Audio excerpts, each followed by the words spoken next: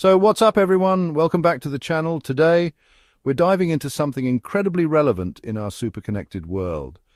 We're going to explore how you can transform your Android device into a capable, ethical hacking machine. This isn't about the shadowy stuff you see in movies. This is about understanding the tools and techniques used to test and secure systems. It's about becoming a defender, not an attacker, using your tech for good. When we talk about hacking here, we're strictly talking ethical hacking, also known as penetration testing or white hat hacking. The focus is on learning how to protect systems, identify vulnerabilities, and make the digital world safer. Think of it as learning how a lock works so you can build a better, more secure one. So if you're ready to see your Android device in a whole new light and learn some valuable cybersecurity skills, you're in the right place. Let's get into it. Let's unpack what ethical hacking means. Ethical hacking uses the same tools as malicious hackers, but with permission. You're authorized to test defenses and improve security. Ethical hackers are the good guys finding vulnerabilities before bad actors do. They're a critical line of defense in an evolving cyber threat landscape. Without them, we'd face a more insecure digital environment. It's about problem solving and contributing to a safer digital ecosystem. Why Android for security testing? Its open-source nature offers flexibility. You have deeper system access. It's a supercomputer in your pocket, perfect for on-the-go testing, accessible and versatile. Start learning without extra hardware. All right, so we've established why Android can be a solid platform for ethical hacking. Now, let's talk about getting it geared up. The first step is understanding that you won't find a big red Hack Now button on the Play Store. Instead, we're looking at a collection of specialized apps and, most importantly, a powerful terminal environment that will serve as our main workstation. One of the cornerstone apps we'll be focusing on is Termux. Think of Termux as a mini Linux distribution that runs on your Android device without needing to root it. This is huge. It provides a command line interface, or CLI, and allows you to install a wide range of Linux packages and tools directly onto your phone. Beyond Termux, there are other specialized Android apps that can be incredibly useful. For example, there are Wi-Fi analyzers that can show you detailed information about nearby wireless networks, their signal strength, security protocols, and connected devices. There are also network scanners that can help you discover hosts on a network and identify open ports. Some apps even provide interfaces for common tasks like ping, traceroute, or DNS lookups, which are basic but essential for network troubleshooting and reconnaissance. Setting up your Android device for ethical hacking involves a few key considerations.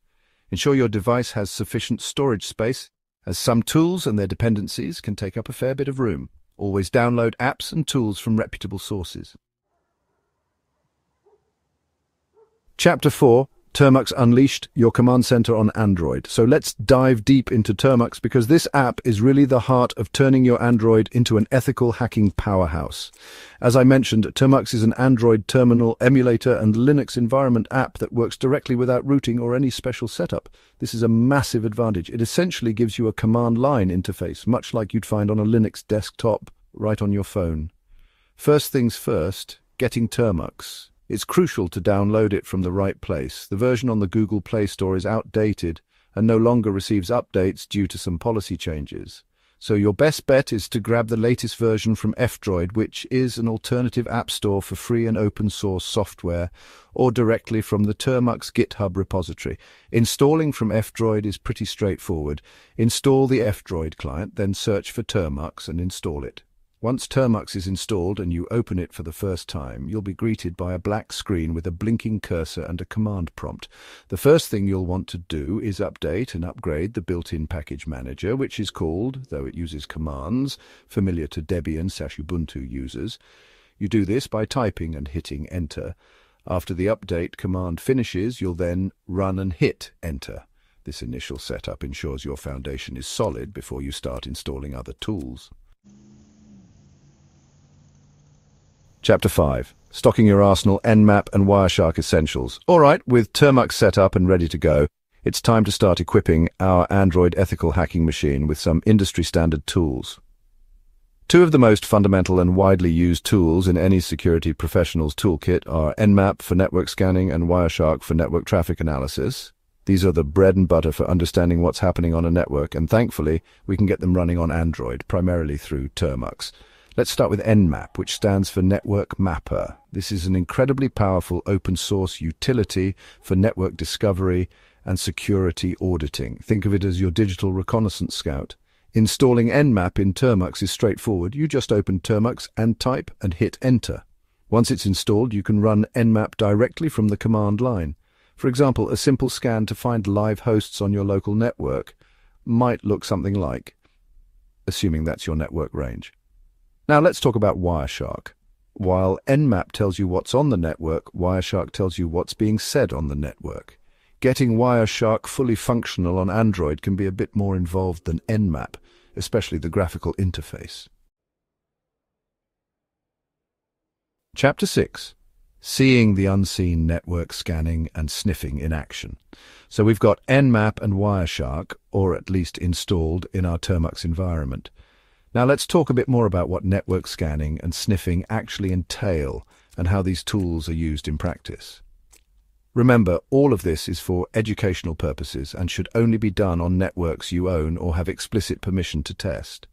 Network scanning, primarily what we use Nmap for, is the process of discovering active hosts on a network and identifying the services they offer. Imagine you're a security consultant tasked with assessing a company's network. Your first step would be to understand the lay of the land.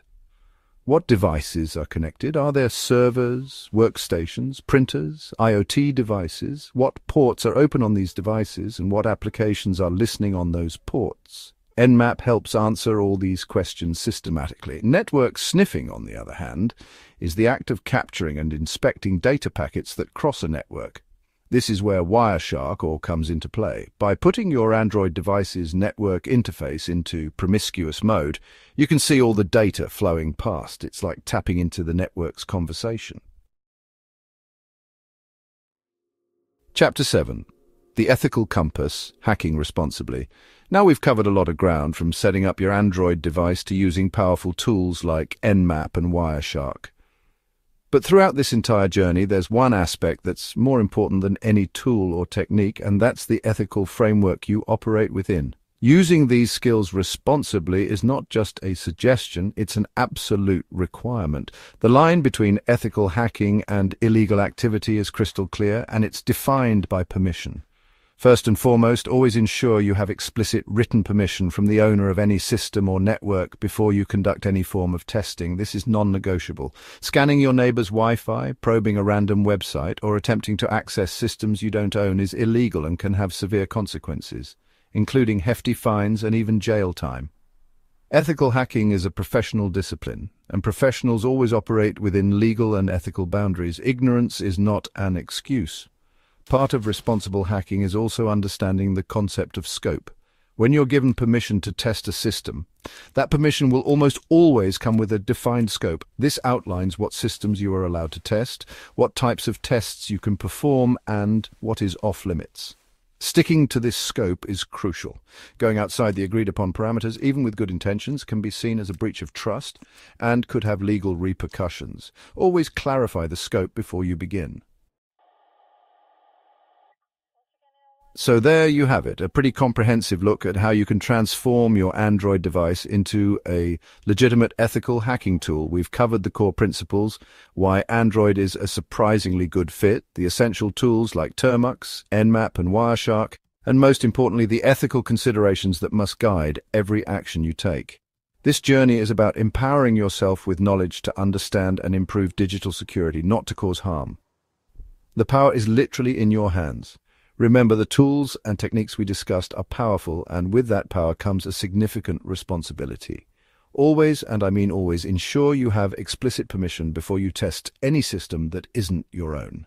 The focus is, and must always be, on protecting systems and data, contributing positively to the cybersecurity landscape.